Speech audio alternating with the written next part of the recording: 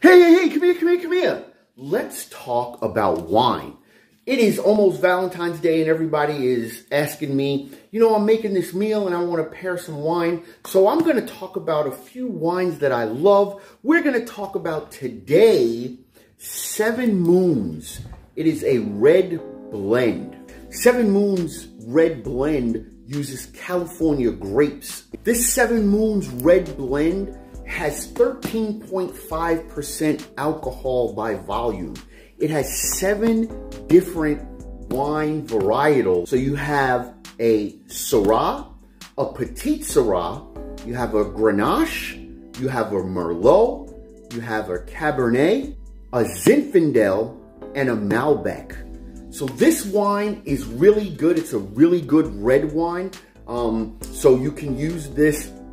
It's kind of sweet.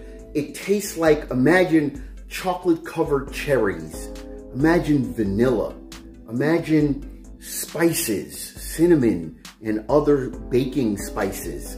It is fruity. It's really delicious, and it's super juicy and smooth.